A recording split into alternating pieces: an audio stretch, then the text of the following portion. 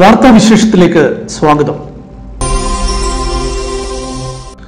ബംഗളൂരു കർണാടകത്തിലെ കോവിഡിന്റെ പ്രഭവ കേന്ദ്രമായെന്ന് സംസ്ഥാന ആരോഗ്യമന്ത്രി കെ സുധാകർ. കർണാടകത്തിൽ റിപ്പോർട്ട് ചെയ്യുന്ന കോവിഡ് രോഗികളിൽ 70% ബംഗളൂരുവിൽ നിന്നാണ്. ഇത് മറികടക്കാൻ യുദ്ധകാലാടിസ്ഥാനത്തിൽ പ്രവർത്തിക്കണം.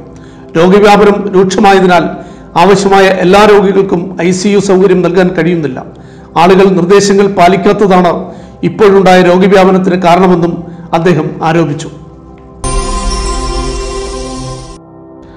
പശ്ചിമ മഹാരാഷ്ട്രയിലെ സത്താറയിൽ നിന്നുള്ള പ്രിയങ്ക മുഹത്തിനെ ലോകത്തിലെ ഏറ്റവും ഉയരം കൂടിയ 10ാമത്തെ കൊടുമുടിയായ അന്നപൂർണ കീഴടക്കി. ഈ നേട്ടം കൈവരിക്കുന്ന ആദ്യത്തെ ഇന്ത്യക്കാരിയാണ് പ്രിയങ്ക. 8000 മീറ്ററിലധികം ഉയരമുള്ള അന്നപൂർണ കൊടുമുടി ഹിമാലയത്തിൽ നേപ്പാളിനോട് ചേർന്നാണ് സ്ഥിതി ചെയ്യുന്നത്. കയറാൻ ഏറ്റവും ദുഷ്കരമായ കൊടുമുടികളിൽ ഒന്നായി ഇത് കണക്കാക്കപ്പെടുന്നു. ലോകത്തിലെ ഏറ്റവും ഉയരമുള്ള കൊടുമുടിയായ എവറസ്റ്റ് 2013 പ്രിയങ്ക കീഴടക്കിയിരുന്നു. ബയോകോണിന്റെ ഗവേഷണ സ്ഥാപനമായ സിൻജൻ ഇന്റർനാഷണൽ ലിമിറ്റഡിലാണ് ഇവർ ജോലി ചെയ്യുന്നത്. 6 ദിന സമ്പൂർണ്ണ കർഫ്യൂ ഏർപ്പെടുത്തിയതോടെ ഡൽഹിയിൽ നിന്ന് ഇതര സംസ്ഥാന തൊഴിലാളികളുടെ കൂട്ടപലായനം. ആനന്ദ് വിഹാർ ബസ് ടെർമിനലിലും മറ്റും ആയിരക്കണക്കിന് തൊഴിലാളികൾ മണിക്കൂറുകൾ ബസ് കാത്തു നിൽക്കുന്നു. ഡൽഹി UP അതിർത്തിയിലെ ഗാസിയാബാദിൽ നിന്ന് നൂറുകണക്കിന് തൊഴിലാളികൾ കാൽനടയായി നാട്ടിലേക്ക് തിരിച്ചു. തൊഴിലാളികൾ കൂട്ടത്തോടെ മടങ്ങരുതെന്ന് മുഖ്യമന്ത്രി Aravind കെജ്രിവാളും lieutenant governor Anil ബെയ്ജാലും അഭ്യർത്ഥിച്ചെങ്കിലും ഫലമുണ്ടായില്ല.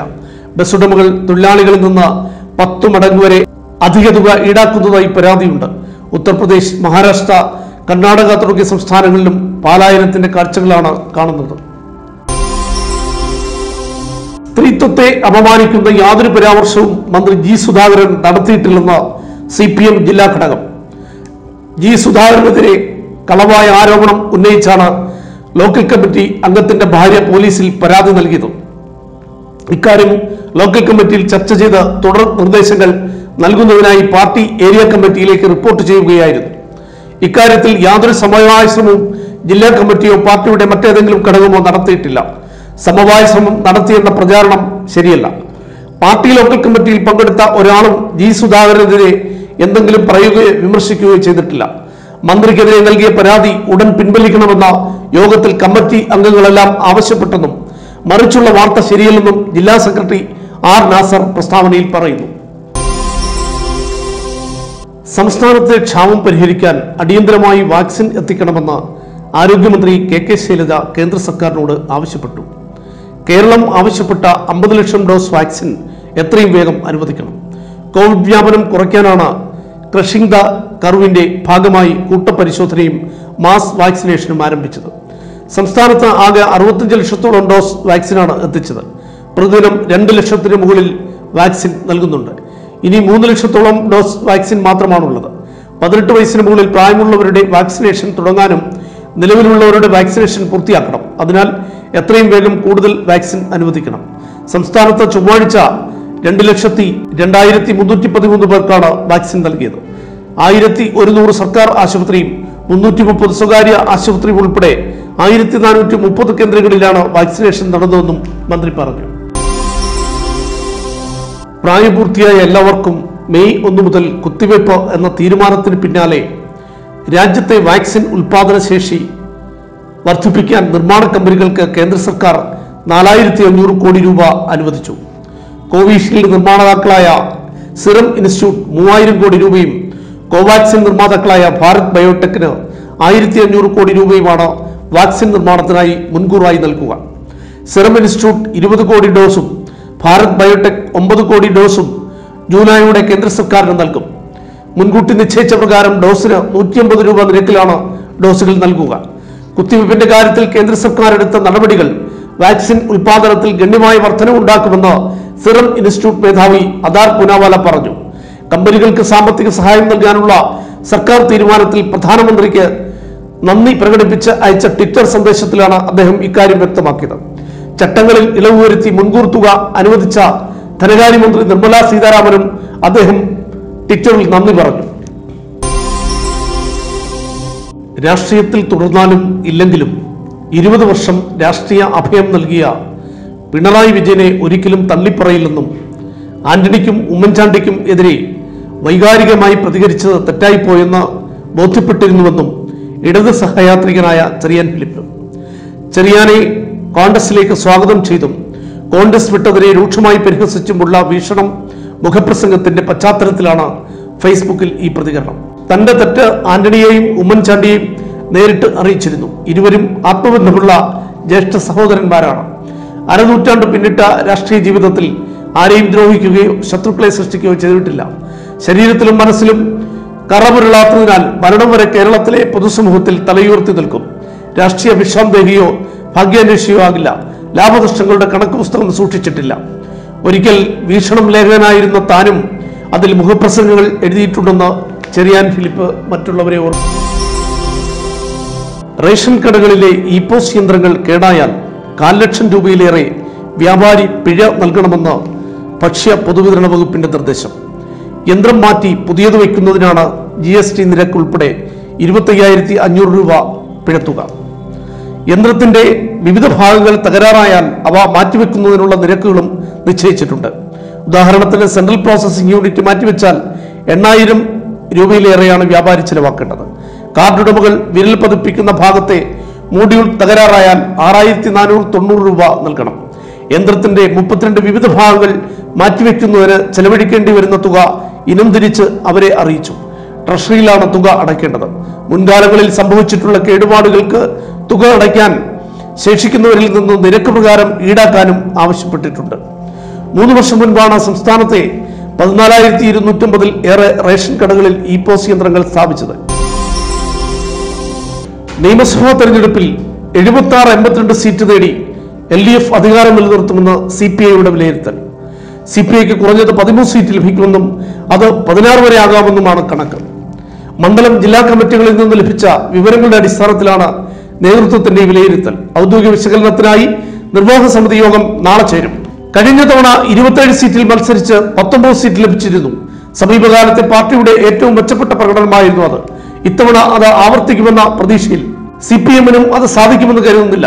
2016-ലെ 91 seat പ്രകടനം ഇത്തവണ ഇടതുമുന്നണിക്ക് ഉണ്ടാകില്ലെന്നും ചെറിയ ഭൂരിപക്ഷത്തോടെ ജയിക്കാമെന്നുമാണ് CPIയുടെ വിശകലനം.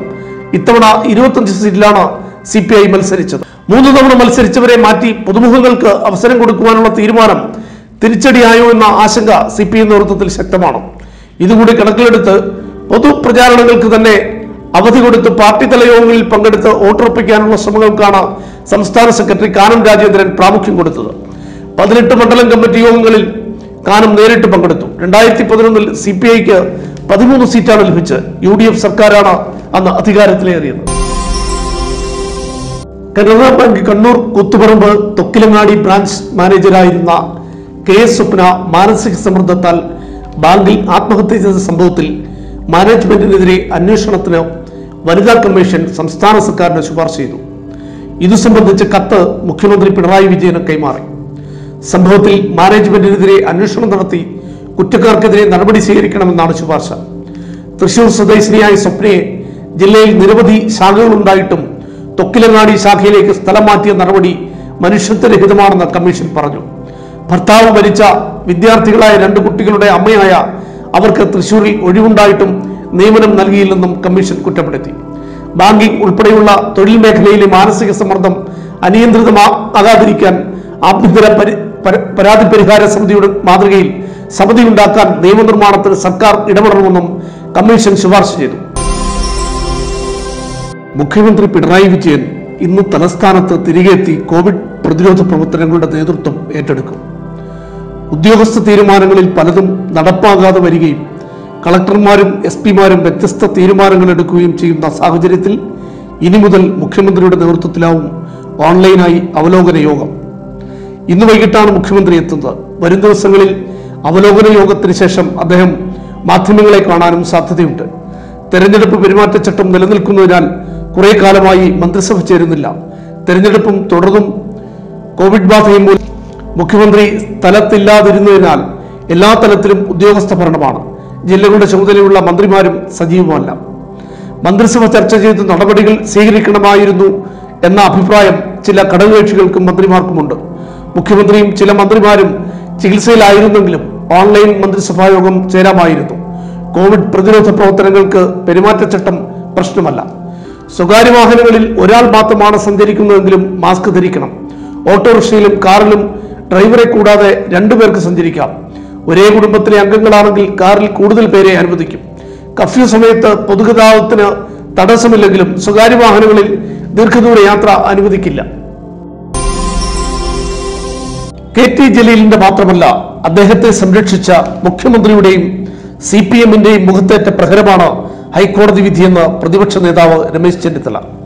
നിൽക്കക്കള്ളിയില്ലാതെ നാണം കെട്ടാണ് ജലീൽ മന്ത്രിസ്ഥാനം രാജിവെച്ചതെന്ന് പ്രതിപക്ഷം പറഞ്ഞത് ശരിയെന്ന് തെളിഞ്ഞിരിക്കുന്നു. ഹൈക്കോടതിയിൽ നിന്ന് അനുകൂല വിധി കിട്ടില്ലെന്ന് ഉറപ്പായതോടെയാണ് ജലീൽ രാജിവെച്ചത്. ജലീലിന്റെ ബന്ധുവിനെ നിയമിക്കാൻ തസ്തികയുടെ യോഗ്യതയിൽ ഇളവ് വരുത്തിയത് മുഖ്യമന്ത്രിയാണ്. അതിനാൽ ഹൈക്കോടതി വിധി മുഖ്യമന്ത്രിക്കെതിരായ കുറ്റപത്രം കൂടിയാണ്. ധാർമ്മികത അവശേഷിക്കുന്നുണ്ടെങ്കിൽ മുഖ്യമന്ത്രിയും സ്ഥാനത്ത് തുടരുമെന്ന് രമേശ് ചെന്നിത്തല ആവശ്യപ്പെട്ടു. ഇന്ത്യയുടെ കോവിഡ് പ്രതിരോധ വാക്സിൻ ഉൽപാദനത്തിലുള്ള അസംസ്കൃത വസ്തുക്കളുടെ ആവശ്യങ്ങൾ പരിഗണിക്കുമെന്ന് US-ലെ ജോ ബൈഡൻ ഭരണകൂടം ഉറപ്പു നൽകി. അസംസ്കൃത വസ്തുക്കൾ രാജ്യത്തേക്ക് ഇറക്കുമതി ചെയ്യുന്നതിനുള്ള നിരോധനം നീക്കണമെന്ന് ഇന്ത്യ അമേരിക്കയോട് ആവശ്യപ്പെട്ട സാഹചര്യത്തിലാണ് വിശദീകരണം. ഇന്ത്യയുടെ ആവശ്യങ്ങൾ മനസ്സിലാക്കുന്നുവെന്നും എന്നാൽ നിലവിൽ രാജ്യത്തു നിന്നുള്ള കയറ്റുമതിയിൽ നിയന്ത്രണങ്ങളൊന്നും ഏർപ്പെടുത്തിയിട്ടില്ലെന്നും US അറിയിച്ചു. കോവിഡിന്റെ 2ാം തരംഗം രൂക്ഷമായ സാഹചര്യത്തിൽ 2 ഡോസ് വാക്സിൻ സ്വീകരിച്ചവർ പോലും ഇന്ത്യയിലേക്കുള്ള യാത്ര ഒഴിവാക്കണമെന്ന് US-ലെ ഉന്നത ആരോഗ്യ സമിതി പൗരന്മാരോട് ആവശ്യപ്പെട്ടു. ഇന്ത്യയിലെ നിലവിലെ സാഹചര്യത്തിൽ വാക്സിൻ സ്വീകരിച്ചവർക്ക് പോലും കോവിഡിന്റെ വകഭേദങ്ങൾ ബാധിക്കാനും അവ പടരാനും ഇടയുണ്ടെന്ന് US-ലെ centres four disease control and prevention മുന്നറിയിപ്പ് നൽകി. യാത്ര ഒഴിവാക്കാനാവാത്തതാണെങ്കിൽ യാത്രയ്ക്ക് മുമ്പ് വാക്സിനേഷൻ പൂർത്തിയാക്കണം. മറ്റ് കർശന നിർദ്ദേശങ്ങൾ പാലിക്കുകയും വേണമെന്നും CDC ആവശ്യപ്പെട്ടു. അർബുദം ബാധിച്ച മുഴ നീക്കാൻ ശസ്ത്രക്രിയ നടത്തിയ രോഗിയുടെ വായ്ക്കുള്ളിൽ മുടി വളർന്ന സംഭവത്തിൽ ചികിത്സാ പിഴവ് പരിശോധിക്കാൻ മെഡിക്കൽ ബോർഡിനെ നിയോഗിക്കണമെന്ന് മനുഷ്യാവകാശ കമ്മീഷൻ. മെഡിക്കൽ വിദ്യാഭ്യാസ ഡയറക്ടർക്കാണ് കമ്മീഷൻ അധ്യക്ഷൻ ജസ്റ്റിസ് ആന്റണി ഡൊമിനിക് ഉത്തരവ് നൽകിയത്. കുന്നത്തുകാൽ സ്വദേശി സ്റ്റീഫനാണ് 2019 ജൂലൈ 9 റീജിയണൽ ക്യാൻസർ സെന്ററിൽ ശസ്ത്രക്രിയയ്ക്ക് വിധേയനായത്. വായ്ക്കുള്ളിൽ ശസ്ത്രക്രിയ നടത്തിയ ഭാഗത്ത് കീഴ്ത്താടിയിലെ ചർമ്മം വെച്ചുപിടിപ്പിച്ചത് കാരണം രോമവളർച്ച ഉണ്ടായെന്നാണ് പരാതി. ഡോക്ടറെ അനുകൂലിച്ച് RCC റിപ്പോർട്ട് നൽകിയതിനെ തുടർന്നാണ് മെഡിക്കൽ ബോർഡിനെ നിയോഗിക്കാൻ കമ്മീഷൻ ഉത്തരവിട്ടത്. മെഡിക്കൽ ബോർഡിൽ പ്ലാസ്റ്റിക് സർജറി വിദഗ്ധരെ ഉൾപ്പെടുത്തണമെന്നും വായ്ക്കുള്ളിൽ പകരം ചർമ്മം വെച്ചുപിടിപ്പിച്ചപ്പോൾ സംഭവിച്ച രോമവളർച്ച സ്വാഭാവികമാണോ എന്ന് പരിശോധിക്കണമെന്നും കമ്മീഷൻ ആവശ്യപ്പെട്ടു. ആവശ്യമെങ്കിൽ രോഗിയെ നേരിട്ട് പരിശോധിക്കണം. 8 ആഴ്ചയ്ക്കുള്ളിൽ റിപ്പോർട്ട് നൽകാനാണ് നിർദ്ദേശം. വായ്ക്കുള്ളിലെ രോമവളർച്ച കാരണം ആഹാരം കഴിക്കാനോ ഉമിനീരിറക്കാനോ കഴിയാത്തതിനെ തുടർന്നാണ് ശസ്ത്രക്രിയ നടത്തിയ ഡോക്ടർക്കെതിരെ കൂലിപ്പണിക്കാരനായ സ്റ്റീഫൻ പരാതി നൽകിയത്. തലസ്ഥാനത്തിന് കുടിവെള്ളം നൽകുന്ന കരമനയാറ്റിലെ ജലത്തിൽ pH മൂല്യം വളരെ കുറവാണെന്നും അമ്ലാംശം വളരെ കൂടുതലാണെന്നും ഫിഷറീസ് വകുപ്പിന്റെ റിപ്പോർട്ട്. ജലത്തിൽ ഓക്സിജന്റെ അളവും കുറവാണ്. സംസ്ഥാനത്തെ 21 നദികളിൽ മലിനീകരണം ഏറ്റവും കൂടുതലെന്ന ദേശീയ ഹരിത ട്രിബ്യൂണൽ കണ്ടെത്തിയതും കരമനയാറ്റിലെ ജലത്തിൽ തന്നെ. ജലത്തിലെ ഓക്സിജന്റെ അളവ് പരിശോധിച്ചാണ് മലിനീകരണ തോത് ട്രിബ്യൂണൽ കണക്കാക്കിയത്. ശുദ്ധജലത്തിന്റെ pH മൂല്യം 7 കരമനയാറ്റിലേത് 5 മാത്രം. അമ്ലാംശം കൂടുതലായ വെള്ളത്തിൽ ആരോഗ്യ പ്രശ്നങ്ങൾ സൃഷ്ടിക്കാവുന്ന വിഷലോഹങ്ങൾ ഉയർന്ന തോതിലുണ്ടാകും. വെള്ളത്തിന് പുളിപ്പും ഉണ്ടാകും. ഒരാഴ്ച മുമ്പ് കരമനയാറ്റിൽ മീനുകൾ കൂട്ടത്തോടെ ചത്തുപൊങ്ങിയതിനെ തുടർന്ന് ഫിഷറീസ് വകുപ്പും മലിനീകരണ നിയന്ത്രണ ബോർഡും ജലത്തിലെ സാമ്പിൾ പരിശോധിച്ചിരുന്നു. ഇതിൽ ഫിഷറീസ് വകുപ്പിന്റെ റിപ്പോർട്ട് മാത്രമാണ് പുറത്തു വന്നത്. മലിനീകരണ നിയന്ത്രണ ബോർഡിന്റെ ഫലം പുറത്തു വന്നിട്ടില്ല. 6 സാമ്പിളുകളാണ് ഫിഷറീസ് വകുപ്പ് ശേഖരിച്ചത്. വെള്ളത്തിൽ ഡ്രെയിനേജ് കലർന്നതായും സംശയിക്കുന്നു. കരിമീൻ ഉൾപ്പെടെ ചത്തുപൊങ്ങി. അടിത്തട്ടിലെ ചെറുമീനുകൾ ചത്തിട്ടില്ല. തമലം, ചുള്ളമുക്ക്, പാപ്പനംകോട്, പാറയിൽ കടവ്, കരമന, ഹരിതനഗർ എന്നിവിടങ്ങളിലാണ് മീനുകൾ കൂട്ടത്തോടെ ചത്തത്. വെള്ളത്തിൽ എണ്ണ കലർന്ന പാടയും നിറവ്യത്യാസവും കാണാം. രാജ്യം കടുത്ത വാക്സിൻ ക്ഷാമം നേരിടുമ്പോഴും പ്രവർത്തനക്ഷമമാവാതെ തുടരുകയാണ് ഇന്ത്യക്ക് വാക്സിൻ നിർമ്മാണ മേഖലയിൽ മേൽക്കൈ നേടിക്കൊടുത്ത 4 പൊതുമേഖലാ വാക്സിൻ നിർമ്മാണ കേന്ദ്രം. കസൗളിയിലുള്ള സെൻട്രൽ റിസർച്ച് ഇൻസ്റ്റിറ്റ്യൂട്ട്, ചെന്നൈയിലെ ഗിണ്ടിയിലുള്ള BCG vaccine laboratory, നീലഗിരിയിലെ കുരൂരിലുള്ള pastor institute of India, തമിഴ്നാട്ടിലെ ചെങ്കൽപ്പെട്ടിയിലെ HPL ഇന്റഗ്രേറ്റഡ് വാക്സിൻ കോംപ്ലക്സ് എന്നിവയാണ് കോവിഡ് ആക്രമണത്തിന്റെ ഒരു വർഷം പിന്നിട്ടിട്ടും നിഷ്ക്രിയമായി തുടരുന്നത്. കോവിഡിന്റെ രണ്ടാം തരംഗം രൂക്ഷമാകുന്നതിനിടെ കോവാക്സിൻ നിർമ്മാണത്തിന് മുംബൈയിലെ 3 പൊതുമേഖലാ സ്ഥാപനങ്ങൾക്ക് കേന്ദ്ര സർക്കാർ അനുമതി നൽകിയിരുന്നു. എന്നാൽ ഈ പട്ടികയിലും മേൽപ്പറഞ്ഞ വാക്സിൻ നിർമ്മാണ കേന്ദ്രങ്ങൾ ഉൾപ്പെട്ടിട്ടില്ല. ഗുഡ് മാനുഫാക്ചറിംഗ് പ്രാക്ടീസസ് പാലിക്കുന്നില്ലെന്ന് ചൂണ്ടിക്കാട്ടി 2008 ആദ്യം 3 സ്ഥാപനങ്ങളുടെ ലൈസൻസ് റദ്ദാക്കിയത്. അന്ന് കേന്ദ്ര ആരോഗ്യമന്ത്രിയായിരുന്ന PMK നേതാവ് അൻപുമണി രാമദാസിന് സ്വകാര്യ മരുന്ന് നിർമ്മാണ കമ്പനികളുമായുള്ള വഴിവിട്ട ബന്ധമാണ് നടപടിക്ക് കാരണമായതെന്ന് ആരോപണമുണ്ടായിരുന്നു. സ്ഥാപനങ്ങളെ പുനരുദ്ധരിക്കുന്നതിന് 2012 നീക്കമുണ്ടായെങ്കിലും വാക്സിൻ നിർമ്മാണത്തിലേക്ക് തിരിച്ചെത്താൻ ഇവയ്ക്കായില്ല. 2014 സ്ഥാപിതമായ പ്രതിമാസം 5 കോടി ഡോസ് വാക്സിൻ നിർമ്മാണ ശേഷിയുള്ള ചെങ്കൽപ്പെട്ടിലെ HPL ഇന്റഗ്രേറ്റഡ് വാക്സിൻ കോംപ്ലക്സിൽ ഇപ്പോൾ നിർമ്മിക്കുന്നത് സാനിറ്റൈസർ മാത്രമാണ്.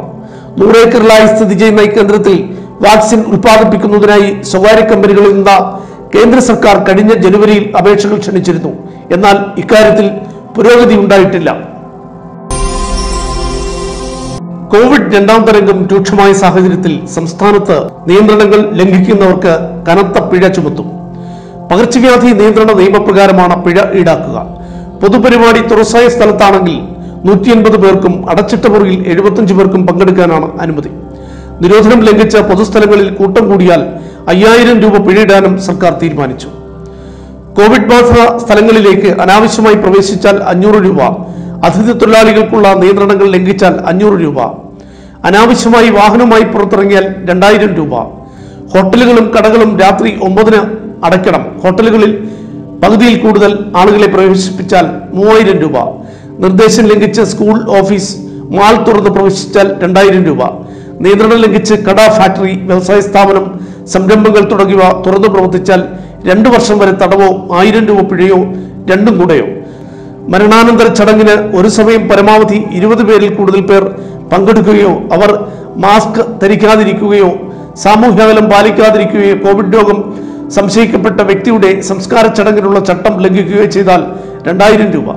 അനുമതിയില്ലാതെ ഗേറ്റ് ടുഗദർ, ധർണ, പ്രതിഷേധം, പ്രകടനങ്ങൾ, മറ്റു തരത്തിലുള്ള കൂട്ടം ചേരൽ എന്നിവ നടത്തിയാലോ പരമാവധി 10-ൽ കൂടുതൽ പേർ പങ്കെടുക്കുകയോ അവർ തമ്മിൽ സാമൂഹ്യ അകലം പാലിക്കാതിരിക്കുകയോ ചെയ്താൽ 3000 രൂപ പിഴ. കടകളിലും മറ്റ് വ്യാപാര സ്ഥാപനങ്ങളിലും ഒരു സമയം പരമാവധി 20 പേരിൽ കൂടരുത്. കടയുടമ സാനിറ്റൈസർ നൽകാതെ ഇരുന്നാൽ 3000 രൂപ പിഴ ഈടാക്കുന്നതാണ്. കേന്ദ്ര സർക്കാരിന്റെ പുതിയ വാക്സിനേഷൻ നയത്തിനെതിരെ കോൺഗ്രസും CPM-ഉം ഉൾപ്പെടെയുള്ള പ്രതിപക്ഷ പാർട്ടികൾ രംഗത്ത്.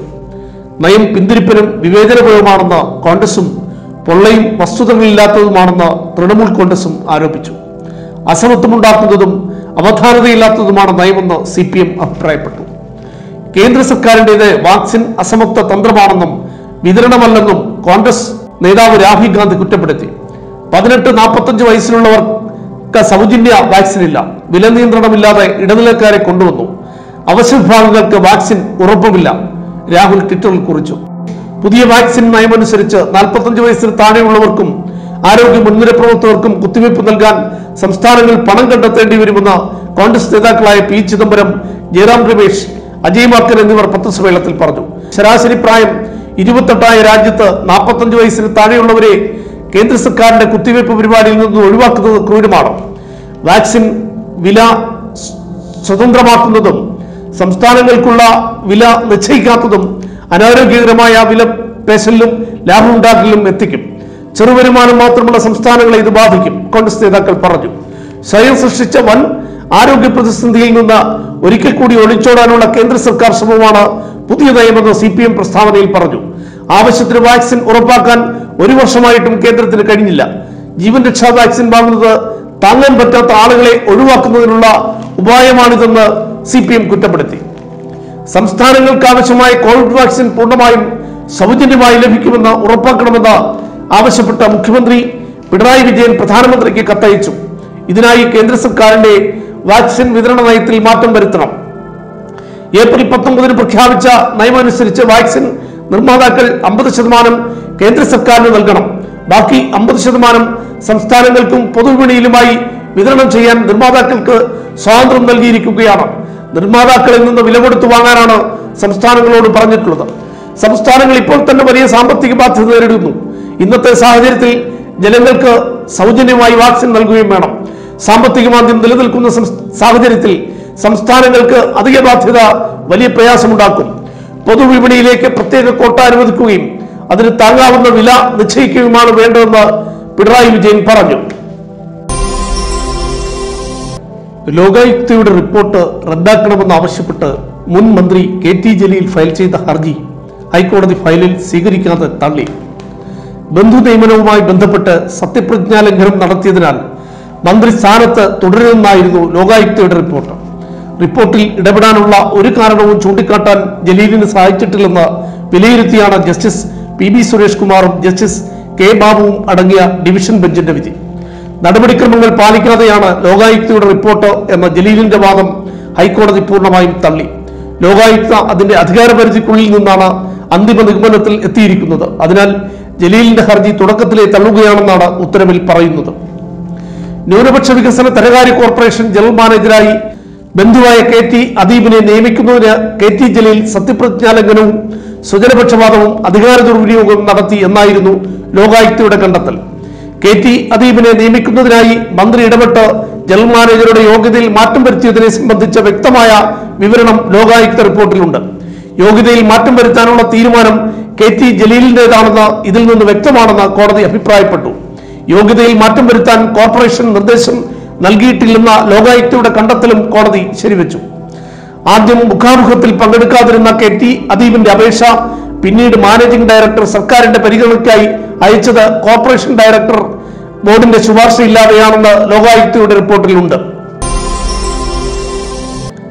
ആട്ടിറച്ചി എന്ന് പറഞ്ഞ് മാട്ടിറച്ചി വിൽക്കുന്നവരും വില കുറഞ്ഞ ഇറച്ചി കൂട്ടിക്കലർത്തി വിൽക്കുന്നവരും ഇനി കൈയോടെ കൊടുക്കും. ഇറച്ചിയിൽ കൃത്രിമത്വം കാട്ടിയെന്ന് സംശയം തോന്നിയാൽ സാമ്പിളുകൾ പരിശോധിച്ച് ജനിതക ഘടന വിശകലനം ചെയ്ത് ഏത് മൃഗത്തിന്റെ ഇറച്ചിയാണെന്ന് കണ്ടെത്താൻ മൃഗസംരക്ഷണ വകുപ്പ് പുതിയ സംവിധാനം ഏർപ്പെടുത്തി. വന്യജീവികളുടെ ഇറച്ചിയാണെങ്കിൽ അതും കണ്ടെത്താം. കൃത്രിമം തെളിഞ്ഞാൽ ശിക്ഷ ഉറപ്പ്. എറണാകുളം മരടിലെ state laboratory four life stock marine and agri products എന്ന സ്ഥാപനത്തിലാണ് ഇറച്ചിയുടെ ഇനം തിരിച്ചറിയാൻ പുതിയ സംവിധാനം. വില കൂടിയ മാംസത്തിൽ വില കുറഞ്ഞ ഇനങ്ങൾ കലർത്തി വിൽക്കുന്നത് സംബന്ധിച്ച പരാതി വ്യാപകമായതിനെ തുടർന്നാണ് ഈ സംവിധാനം ഏർപ്പെടുത്തിയതെന്ന് മൃഗസംരക്ഷണ ഡയറക്ടർ ഡോക്ടർ KM ദിലീപ് പറഞ്ഞു. ജനങ്ങൾക്കും ഇറച്ചി സാമ്പിളുകൾ പരിശോധനയ്ക്ക് നൽകാം. 10,000 രൂപയാണ് പരിശോധനാ ഫീസ്. 2 ആഴ്ചയ്ക്കകം ഫലം ലഭിക്കും. ഈ സംവിധാനം നിലവിലുള്ള രാജ്യത്തെ രണ്ടാമത്തെ സ്ഥാപനമാണ് മരടിലേതെന്ന് life stock products inspector officer doctor Reji Varghese George, quality manager doctor Manju Soman എന്നിവർ പറഞ്ഞു. ഹൈദരാബാദിലെ നാഷണൽ റിസർച്ച് സെന്ററിൽ മാത്രമേ നിലവിൽ ഈ സൗകര്യമുള്ളൂ. ഇറച്ചിയിൽ കൃത്രിമത്വം കണ്ടെത്തിയാൽ ഭക്ഷ്യസുരക്ഷാ നിയമത്തിലെ 53-ാം വകുപ്പ് പ്രകാരം കേസെടുക്കാം. പരമാവധി 5 ലക്ഷം വരെ പിഴ ചുമത്താം. നിലവാരം കുറഞ്ഞ ഇറച്ചി വിൽപ്പന നടത്തി എന്ന വകുപ്പാണ് ചുമത്തുക. കേരളത്തിൽ വിൽക്കുന്ന മാട്ടിറച്ചിയിൽ മായം ചേർക്കുന്നതിനെ കുറിച്ച് പരാതികൾ വർദ്ധിച്ചതിനെ തുടർന്നാണ് മൃഗസംരക്ഷണ വകുപ്പ് പുതിയ സംവിധാനം ഏർപ്പെടുത്തിയത്. ആട്ടിൻപാലിൽ മാട്ടിറച്ചി മുക്കി വെച്ച് വിൽക്കുന്നതും ആട്ടിറച്ചിയിൽ മറ്റു വളർത്തുമൃഗങ്ങളുടെ ഇറച്ചി ചേർത്ത് വിൽക്കുന്നതും കണ്ടെത്തി. അതേസമയം കോഴിയിറച്ചിയിൽ വില കുറഞ്ഞ ഇറച്ചി കൂട്ടിക്കലർത്തുന്നുണ്ടെന്ന പരാതിയിൽ പരിശോധന നടത്തിയെങ്കിലും കൃത്രിമത്വം കണ്ടെത്താൻ കഴിഞ്ഞില്ല. നിയമസഭാ തെരഞ്ഞെടുപ്പിൽ തലസ്ഥാന ജില്ലയിൽ 7 സീറ്റുകളിൽ ഉറച്ച വിജയപ്രതീക്ഷയുമായി കോൺഗ്രസ്. 3 മണ്ഡലങ്ങളിൽ ഇഞ്ചോടിഞ്ച് പോരാട്ടമാണെന്നും DCC പ്രസിഡന്റുമാർ KPCCക്ക് നൽകിയ റിപ്പോർട്ടിൽ അവകാശപ്പെടുന്നു. ജില്ലയിലെ മറ്റ് മണ്ഡലങ്ങളിൽ വിജയത്തിലേക്കുള്ള ശക്തമായ പോരാട്ടമാണ് കാഴ്ചവെച്ചതെന്നും ബൂത്ത് തല കണക്കുകൾ വെച്ചുകൊണ്ടുള്ള വിലയിരുത്തൽ. BJP ജില്ലയിൽ ഒരിടത്തും വിജയിക്കില്ലെന്നും DCCയുടെ റിപ്പോർട്ടിൽ പറയുന്നു. പാർട്ടിയുടെ സിറ്റിംഗ് സീറ്റുകളായ അരുവിക്കര, കോവളം, തിരുവനന്തപുരം എന്നിവിടങ്ങളിൽ ഇത്തവണയും മികച്ച വിജയമാണ് പ്രതീക്ഷിക്കുന്നത്. പാറശാല, വർക്കല, നെയ്യാറ്റിൻകര മണ്ഡലങ്ങൾ തിരിച്ചുപിടിക്കാനാകുമെന്നും വാമനപുരത്ത് അട്ടിമറി വിജയം നേടാനാകുമെന്നും പാർട്ടി നേതൃത്വം കണക്കുകൂട്ടുന്നു. സംസ്ഥാനം ഏറെ ശ്രദ്ധിച്ച നേമം, കഴക്കൂട്ടം എന്നിവിടങ്ങളിലും നെടുമങ്ങാട്ടും ഇഞ്ചോടിഞ്ച് പോരാട്ടമാണ് നടന്നതെന്നാണ് അഭിപ്രായം. നേമത്തും കഴക്കൂട്ടത്തും UDF LDF പോരാട്ടമായിരുന്നെന്നും BJP 3-ാം സ്ഥാനത്തേക്ക് പോകുമെന്നുമാണ് പാർട്ടിയുടെ വിലയിരുത്തൽ. സിറ്റിംഗ് സീറ്റുകളിൽ പാർട്ടിയുടെ ജനസ്വാധീനവും MLA-മാരുടെ ഇടപെടലും വിജയത്തിലേക്ക് എത്തിക്കും. പാറശാലയിൽ അൻസജിത റസലിന്റെ സ്ഥാനാർത്ഥിത്വവും സാമൂഹിക സമവാക്യങ്ങളും തുണയായി. BJPക്ക് ഭരണമുള്ള കള്ളിക്കാട് ഗ്രാമപഞ്ചായത്തിൽ ഉൾപ്പെടെ ഇവിടെ മുൻതൂക്കം നേടും. വർക്കലയിൽ ഭൂരിപക്ഷ ന്യൂനപക്ഷ വോട്ടുകൾ കോൺഗ്രസിന് അനുകൂലമാകും. സംഘടനാപരമായ വീഴ്ചകൾ ഇവിടെ ഉണ്ടായിട്ടില്ല. വാമനപുരത്ത് പെരിങ്ങമല, പാങ്ങോട്, നന്ദിയോട്, വാമനപുരം, ആനാട്, പനൂർ പഞ്ചായത്തുകളിൽ ലീഡ് നേടാനാകും. ആനാട് ജയന്റെ വ്യക്തിബന്ധങ്ങളും UDFനെ തുണച്ചതായി പാർട്ടി കണക്ക് കൂട്ടുന്നു. ചിറയൻകീഴിലും കട്ടാക്കടയിലും മികച്ച സ്ഥാനാർത്ഥികളെന്നത് പ്രതീക്ഷ നൽകുന്ന ഘടകങ്ങളാണ്. വട്ടിയൂർക്കാവിൽ തദ്ദേശ തെരഞ്ഞെടുപ്പിനേക്കാൾ വോട്ടിംഗ് ശതമാനം കൂടിയത് പാർട്ടി പ്രതീക്ഷയോടെയാണ് കാണുന്നത്. ആറ്റിങ്ങലിൽ പ്രചാരണത്തിൽ സാമ്പത്തിക ബുദ്ധിമുട്ടുകൾ അനുഭവപ്പെട്ടിട്ടുണ്ട്. LDFന്റെ പ്രചാരണത്തിനൊപ്പം എത്താനുള്ള സാമ്പത്തിക സംവിധാനം ആറ്റിങ്ങൽ മണ്ഡലത്തിൽ ഉണ്ടായിട്ടില്ലെന്നാണ് വിലയിരുത്തൽ. യൂറോപ്യൻ ഫുട്ബോളിലെ അതിശക്തരായ 12 ക്ലബ്ബുകൾ സൂപ്പർ ലീഗിന് രൂപം നൽകിയതോടെ ഫുട്ബോൾ ലോകം ചൂടേറിയ ചർച്ചകളിലും വാദപ്രതിവാദങ്ങളിലുമാണ്. ക്ലബ്ബുകളുടെ നീക്കം സാമ്പത്തികം മുന്നിൽ കണ്ടെന്ന വാദമാണ് ഫിഫയും യുവേഫയും ഉയർത്തുന്നത്. എന്നാൽ ഫുട്ബോളിന്റെയും ക്ലബ്ബുകളുടെയും ഭാവിക്ക് വേണ്ടിയിട്ടാണ് പുതിയ നീക്കമെന്ന് സൂപ്പർ ലീഗിന്റെ അണിയറയിലുള്ളവർ പറയുന്നു. ഇരുവിഭാഗം നിലപാടുകളിൽ ഉറച്ചു നിന്നാൽ ഫുട്ബോളിൽ ഉരുൾപൊട്ടലുകളും നിയമയുദ്ധങ്ങളും ഉണ്ടാകുമെന്ന് ഉറപ്പാണ്. യൂറോപ്പിലെ വമ്പൻ ക്ലബ്ബുകൾ ഒരു വശത്തും ഫിഫ അടക്കമുള്ള ഫുട്ബോൾ അസോസിയേഷനുകൾ മറുവശത്തുമായി അണിനിരന്നപ്പോൾ ഫുട്ബോൾ ലോകം ഏറ്റുമുട്ടലിന്റെ പാതയിലേക്കെത്തി. അനുരഞ്ജനം സാധ്യമായില്ലെങ്കിൽ വലിയ മാറ്റങ്ങളാകും സംഭവിക്കുന്നത്.